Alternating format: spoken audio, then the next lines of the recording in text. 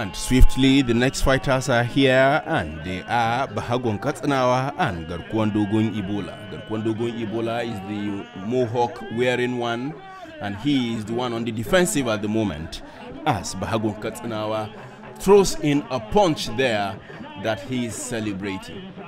But the official, it is not over. He is saying, come back, and they are back, and the spectators like that. It's more of a wrestling between these two fighters here. And it is Bahagon KATSINAWA who has been having the upper hand. You can see he has pummeled Kano and EBOLA to the periphery of the arena there.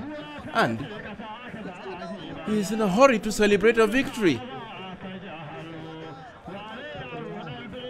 You have to win it first, the official is saying. And Kano and EBOLA confers with a teammate, and he's back here and launches the attack this time around. The first time he has done so in this fight, but once again he's under pressure again. He's under pressure again, and Bahagon KATSINAWA is unforgiving. He's pummeling him all around.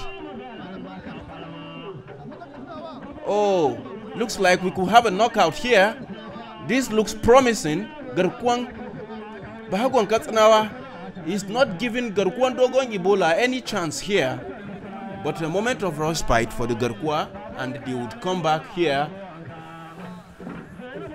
He doesn't look interested anymore. Oh, he's looking to talk to a teammate there.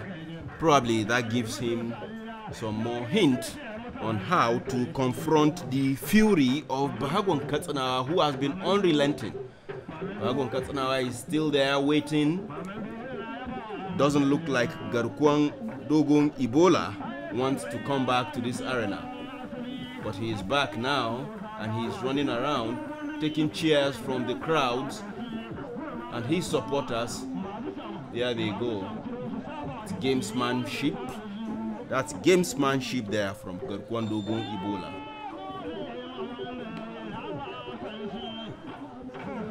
Oh, Bahagon KATSINAWA is begging the officials to allow the fight go on. He can see victory within touching distance, but agonizingly he has to let go.